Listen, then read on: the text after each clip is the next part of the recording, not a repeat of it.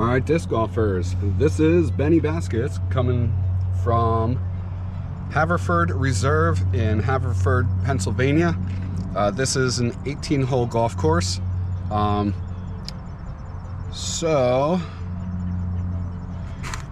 about that. Yeah. Again, stick around to the end of the video. I will give you all the information that you might need as far as, you know, ease of course, yada yada, all that fun stuff. So stick around at the end, you'll get all that. You'll get what else this area has to offer as far as this park. Until then, give this video a like and definitely subscribe to the channel. With that being said, let's get in it.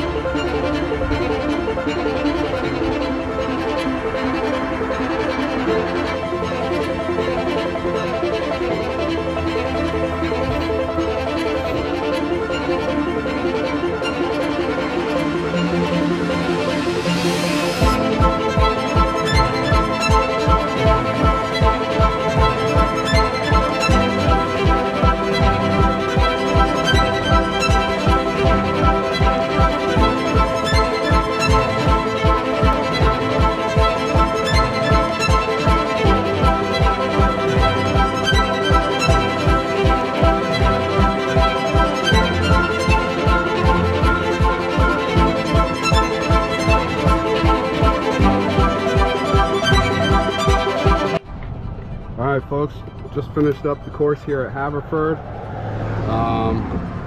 My overall impression of the course, it is a extremely tough course for beginners. It's a real narrow, thin line through forest, through trees. There's not a lot of give, not a lot of leeway for mistakes or errors. Luckily right now it's mid-October, so a lot of the thicker bushes and branches and stuff are dead and dying. So when I did throw into the rough there, into the weeds, I was able to find a lot of my stuff. I imagine in the summer it's pretty brutal in there. Overall it's a good course if you've been playing for a while. That's my opinion alone. I don't recommend it for beginners because there's not a lot of, as I said, room for error, and there's not a lot of extra lines for hyzer shots or things like that. There's a lot of lines that are designated for left-handed or forehand players. So right-hand, backhand, it's tough unless you know how to flex the disc and do some different shots. The tee pads, they are short, slippery, asphalt, or not asphalt, the fake green grass stuff. It is very, very tough to run up on. Not that you really have to run up on a lot of these holes.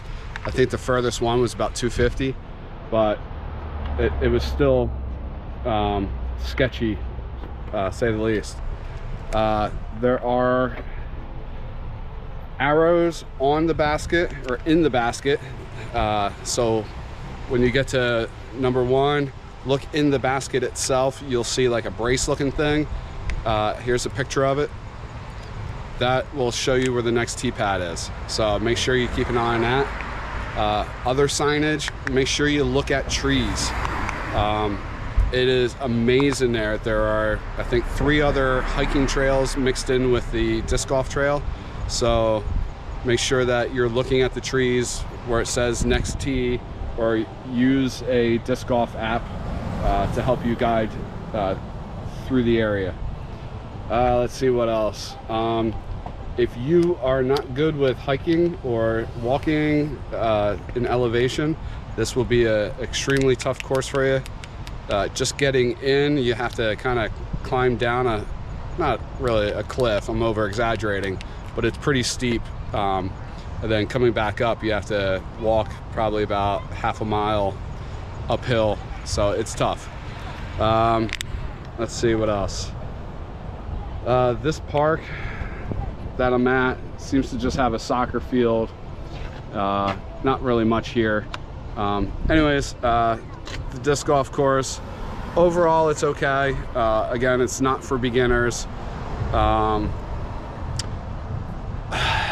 Yeah, so come back, give it a shot, and let me know what you think of it.